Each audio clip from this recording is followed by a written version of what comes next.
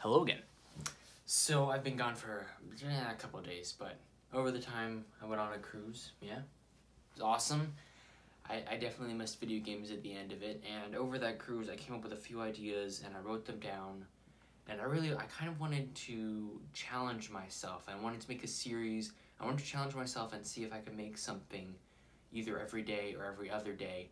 And then I came up with this idea. I was thinking about this like really late one night, as I couldn't get to sleep, so I kept on thinking of these ideas, and I wrote them down in this this book right here.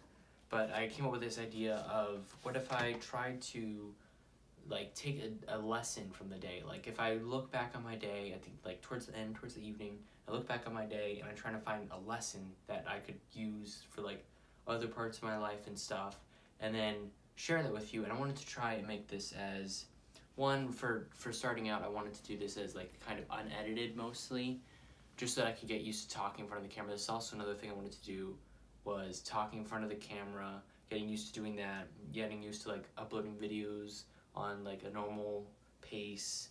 I didn't want to like editing, I could totally do that, but I want to see first if this is something that you guys want to watch and if this is something I like to make.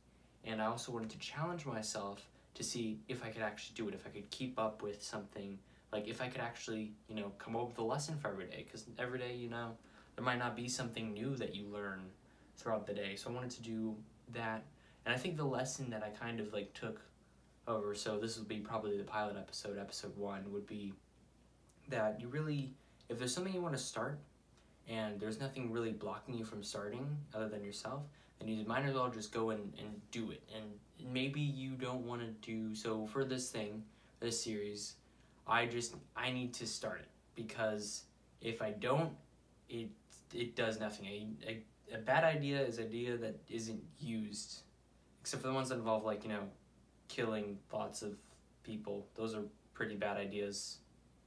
Yeah, anyway, so I wanted to just, get into this habit of making videos. I wanted to challenge myself, and the lesson I kind of took from that was that I need to just start, and I needed to start slow. I didn't need to spend 15-20 minutes editing a video.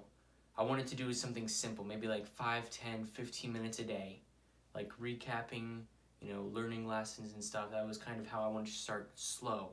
Now maybe a couple months from now, if I was still doing this, and I enjoy it and you guys enjoy it as well, and if I still have ideas for lessons, like, I don't know, like this is just something I came up with, but if I ever run out of ideas or anything, I'll probably take some time to come up with more ideas. But if I get to that point where you guys enjoy it and I enjoy it and I'm still coming up with ideas, I will spend more and more time editing and making it look better.